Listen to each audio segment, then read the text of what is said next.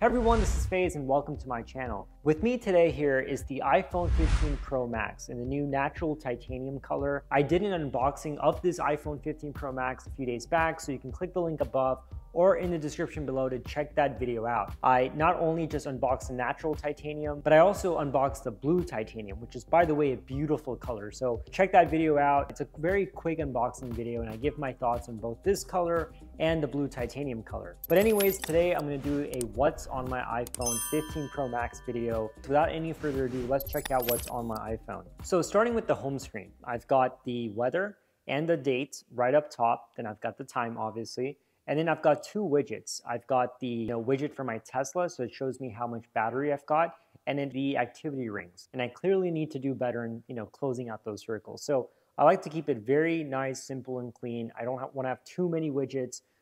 So this is how I've set up my lock screen. So now let's swipe up. All right, so now we are in my main home screen. In my main home screen, I don't like to keep it super cluttered with a ton of apps everywhere. I kind of just want to have my main go-to widgets and a few of the apps that I use predominantly the whole day. So right up top, we've got the weather widget, and I like to know exactly what it's like, hour by hour. I live in Atlanta, and the weather is really bipolar here, so it's good to know what the weather's like.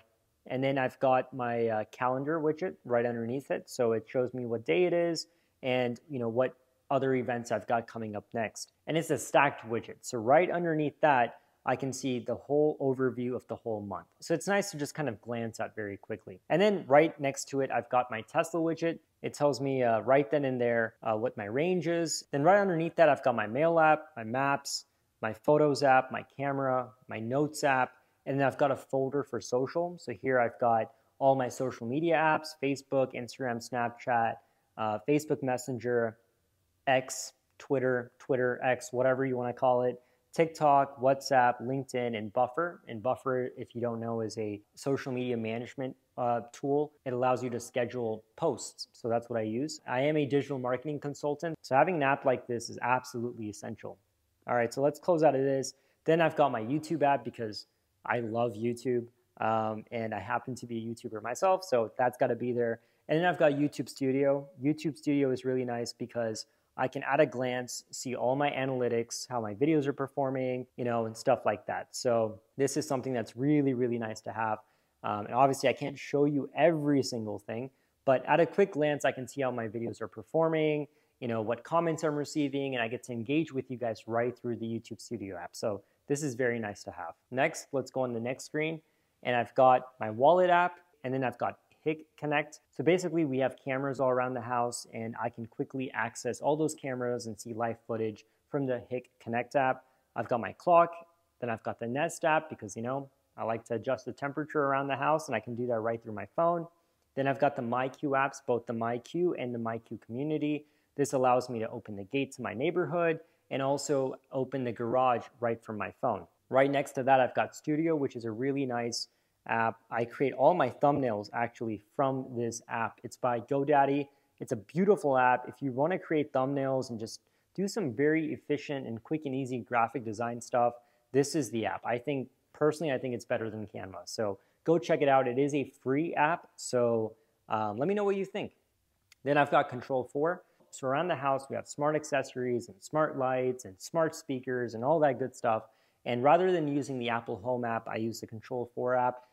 So that's right there. I've got Yelp because whenever I go to a restaurant, or if I have to choose a restaurant, I like to know the reviews. I like to see the pictures of the food. I like to see the star ratings and everything else. I live by it. So all my friends and family know this.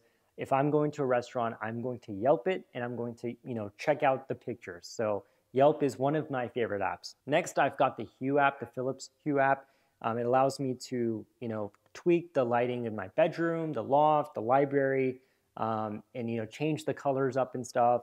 So like to have that on my screen. Then I've got the Amazon app, which is a blessing and a curse. So I've got Lightroom, that's where I edit all my pictures. I've got my Books app.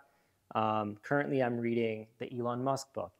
It's really good so far. I'm only 25% into it, but it's very intriguing, and it's just really exciting to see how he started SpaceX and Tesla and PayPal and his just overall journey. So far, so good. I'm also reading Sherry Lapina's Everyone Here is Lying. I love reading suspense thrillers. All right. Then I've got ChatGPT because let's be honest, AI, we all need it. We all want it. It makes our life a lot easier. So I do a lot of copywriting as well. Since, like I said, I am a digital marketing consultant. So ChatGPT is where I get to really edit a lot of letters and emails and social media posts. So ChatGPT really helps me out. Then I've got the news app and settings. So this is basically my home screen. It's very simple. It's very minimal. I like to keep it as clean as possible. Oh, and I almost forgot. I've got the Apple TV widget right up top. Let's see what I'm currently watching. American Horror Story. It's almost October. It's basically Halloween season. So I'm watching American Horror Story. I'm also watching, Full House here and there. Only Murders in the Building. It's a fantastic show, by the way, with Selena Gomez and Steve Martin. Baby Daddy. I'm about to start The Changeling, which is a new Apple TV Plus app. But, and I love watching movies and TV shows. So please, in the comments below, let me know what you recommend, because I'm always looking for a new TV show or movie to watch. So just let me know, comment below, let me know. All right, so now let's just quickly go through my app library. Let's start with social. These are all my social apps. I think everything else I've pretty much shown you. Then creativity, I've got CapCut, which is very helpful in creating TikToks and Instagram Reels. I've got Captions, which is a really nice app where you can literally add captions as you're speaking. So this is nice for short-term content. Face app, because let's be honest, sometimes we have a pimple or something on our face that we want to get rid of. And this app comes really handy when it comes to stuff like that. Then I've got this app called Face Labs, Google Photos, obviously Hit Connect, Layout, Lightroom, LumaFusion. I don't really use LumaFusion on my phone, but on my iPad, LumaFusion is my go-to video editing suite. And Pexels and Unsplash are both kind of what I call, stock images. So if I ever need access to stock images for social media posts, I use Pexels and Unsplash. I've got Photoshop Mix, Snapseed, and Remini.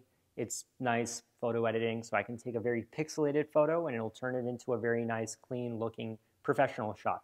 So Remini is that beautiful AI app to do that. So if you want to download that, go ahead and download that. And then let's see what else. Productivity. I've got Google Drive, Files, Fiverr, Keynote, Pages, Numbers. Let's see, Zoom, Photo widget. I do have a photo widget that I'll show you in a second. Utilities, basically what comes with the phone. I have AdGuard, which is really nice because it basically blocks ads when you're on Safari. So it's very nice to have. Then some T-Mobile apps, Xfinity, Ring, entertainment. Like I said, I am a movie buff. So I go to the movies a lot. I'm streaming a lot of content. So I've got AMC Theaters, Atom, Disney Plus, Epidemic Sound, which is an app where I get all the sound for my YouTube videos. Fandango, Hulu, all the good stuff. I've pretty much got it. Let's see. This is my other section. Apple Books, Muslim Pro, Pray Watch, Reddit. Reddit's wonderful. If you don't like Reddit, I don't like you. I like Reddit. So stocks, translate, and weather, food and drinks. I've got pretty much use all of these. Sadly, I use all of these. Shopping, typical apps, Amazon, Zara is where it's my go-to place to buy clothes. So got that. Best Buy is like my toy store. I love technology and gadgets. So have Best Buy on there. Travel, we have an Audi e-tron in the house. So I've got the My Audi app. I've got Uber, Revel. So whenever I'm traveling, these are the apps that I use. Finance, got Cash App, PayPal, Venmo, Wells Fargo, Zelle. All right, these are my finance apps. So basically that covers app library. Once again, I don't use all of these apps. If it's not on my home screen, I'm usually not using it. So this is basically what's on my phone. Then you go into the side screen where you have all the widgets placed. I've got a picture of me and my girlfriend up top. Then I've got the batteries widget that shows me how much battery I've got on my Apple Watch, my Apple Pencil, iPad, AirPods, whenever they're nearby. We have another Tesla at home, the Model Y. So I've got the Model Y widget right there. Then I've got my reminders widget. So it reminds me of all the tasks that I need to get done. And what's cool with iOS 17 now is that you can literally interact with the widget. So if there's something I've completed, like I did my car wash, I can just tap that and it'll disappear. So that's very nice to have. It's a great functionality. Then I've got the Pray Watch widget. So like I said earlier, it's a widget that shows me all the timings for all the prayers.